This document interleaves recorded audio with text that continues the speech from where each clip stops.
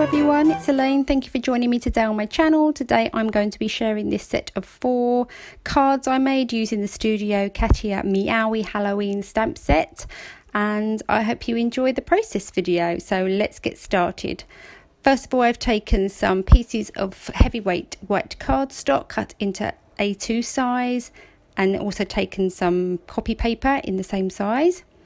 And I'm using picked raspberry, carved pumpkin, twisted citron and wilted violet distress inks for these cards, along with some Repositionable adhesive spray, the stamp set, and Waffle Flower, inverted circles, magnolia, spooky fence, and this one is Molly Bloom spiderweb, which is really pretty.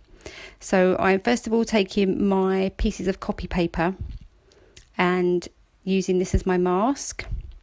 So I've cut that using my Big Shot. So I've cut all 4 sheets together, so I'll have one for each colour. And off camera I did spray this circle with the Repositionable adhesive. It's really sticky, really sticky. So it's hard to see on camera, but I've stuck down that circle. And I'm taking, first of all, I'm taking my picked raspberry. I tap some of that off on a piece of scrap paper so that I have a little bit more control over the colour.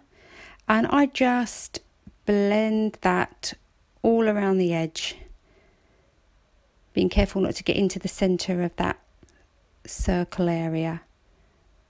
And I use a scrap piece of card. My fingers are really sticky, so that piece of card sticks to my fingers, which is quite handy. And I'm just applying the ink in the same way to all 4 pieces of card. So this one's twisted citron, and lastly we've got wilted violet. And I think these are just really cool colours for Halloween. And again, just another piece of scrap paper on my fingers, just so I don't get ink and glue marks into my distress inks. And then I just take some black soot and water it down on my craft mat, and then just apply some splatters. And I cover up that middle area because I don't want any black splatters in that centre. I have other plans for that part. So once I've finished doing that and I've let everything dry, I'm now taking that spider web stamp and attempt to secure it to my stamp positioner, but I haven't taken the backing off, so we'll try again. And I'm going to use my Embossing Buddy and my Versamark ink, and just in the top left and bottom right hand corner I'm just going to have partially stamped and embossed spider web, and I emboss this with like a holographic sparkly glittery embossing powder, so it's quite subtle, but when it catches the light it's really pretty.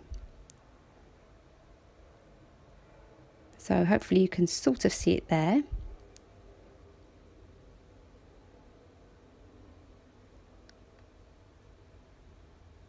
And then I do that for all of the cards, and then I just take my heat gun and melt all of that embossing powder. And it actually isn't quite as glittery once it's been heat set, but you can just about see it on camera. So then I go ahead and I remove my masks from all of the cards.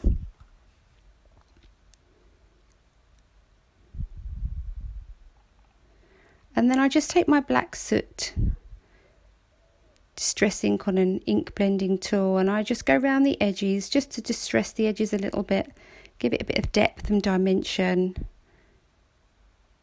And then I'm going to go ahead and create my scene. So I'm taking my favourite things mini cloud stencil and taking the sort of coordinating ink pad. So this one's picked raspberry, and I'm blending on some lovely soft fluffy clouds into each of the middles of those cards. So this one's the carved pumpkin,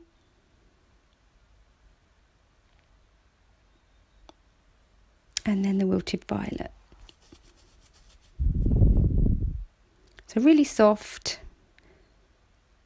but really pretty clouds. So now I'm taking my MFT Spooky Treats stamp set and I'm just going to start building my scene. So now I'm taking the other part of that mask, the copy paper mask, and I do this assembly line style. So I try and do each of the card steps at the same time. So now I'm taking my VersaFine Onyx Black ink and I just start stamping my spooky, creepy branch in my scene. So I stamp that down a few times just to make sure I get a nice, good dark impression.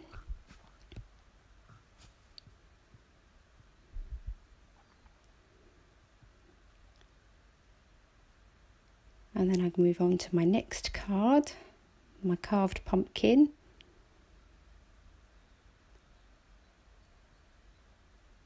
And then my twisted citron.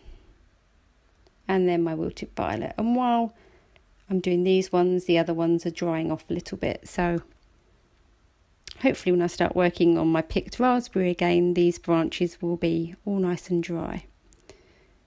So then I take my cards again and I reapply my mask just so I can start to help build my scene and see where I want the other elements in the card to go. So I play around with that for a little while. This did take me quite a long time to figure out, so I haven't bored you with that.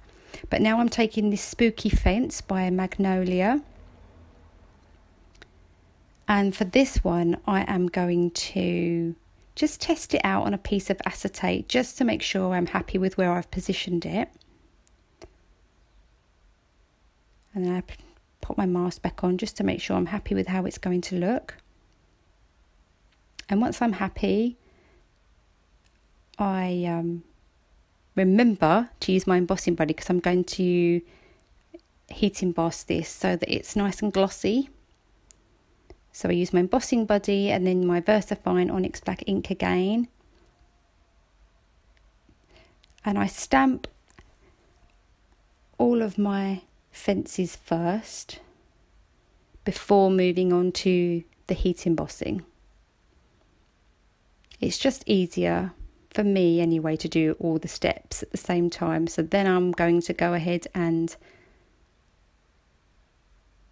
add my embossing powder to the fence and heat set that with my heat tool. And then again with the picked raspberry, the carved pumpkin and the twisted citron. So now for my sort of grass, I'm going to use my Lawn Fawn Grassy border and some American Crafts black sort of glitter paper.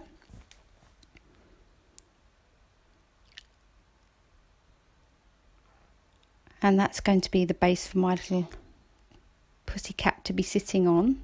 A lot of it will get covered up by the cat and the sort of border going around the edge. But I thought it was a nice glittery touch because I love a bit of glitter.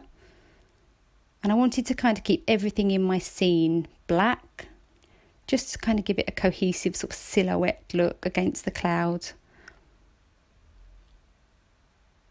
So once I've stuck all those little grassy banks down, I then take the sort of inverted circle border, I apply the distress ink in the same colours and then very gently add a little bit of black soot around the edge of each of those circles. Just to help it all tie in nicely.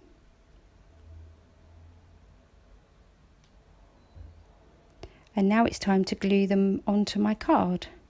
So I just use a bit of Nouveau liquid adhesive for this. And line everything up and then stick those down.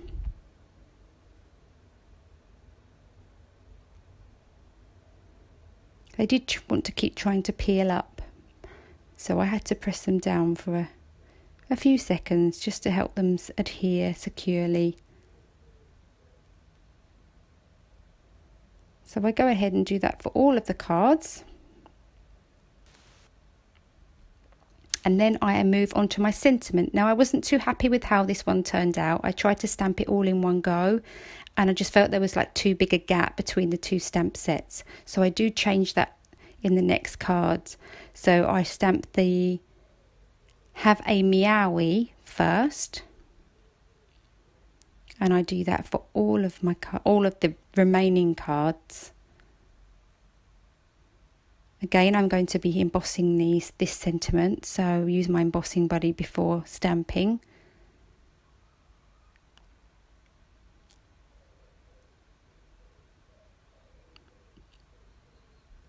And then I'm going to go ahead and use the Halloween stamp and position that to the left a little bit more. I just felt it looked better. It felt more cohesive and just more pleasing to the eye. So I did leave the purple one, or the wilted violet, I think it was wilted violet, but I may go ahead and change that at some stage. So now I'm just applying some clear embossing powder to all of the sentiments, and I shall go ahead and then heat set each of those.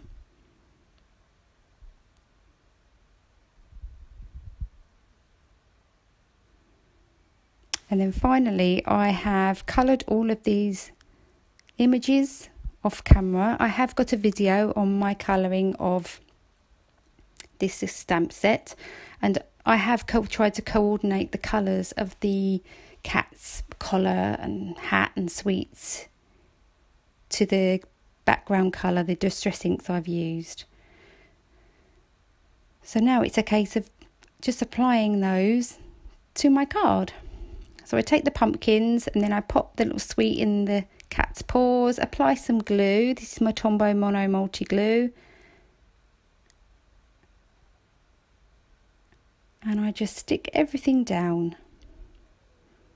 And just add that little sweet to the side.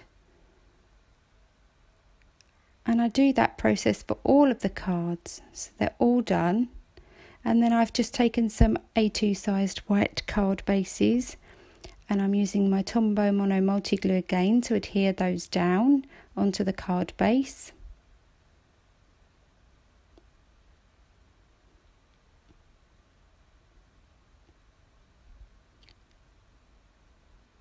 So that's that one done. I'll go ahead and do that for the carved pumpkin. Just making sure they're really nicely secured down. There's my Twisted Citron and my Wilted Violet and Picked Raspberry. And just as a final element to finish off, I add some Spectrum Noir clear sparkle pen to the band on the hat, the collar and the sweets. And off camera I did add a bit of Jelly Roll clear glaze pen to those as well.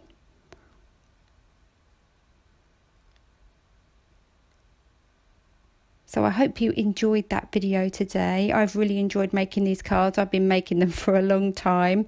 You may have seen in my Instagram stories that I've been gradually making these cards step by step. There's the sparkly spider webs, which I think look really cool.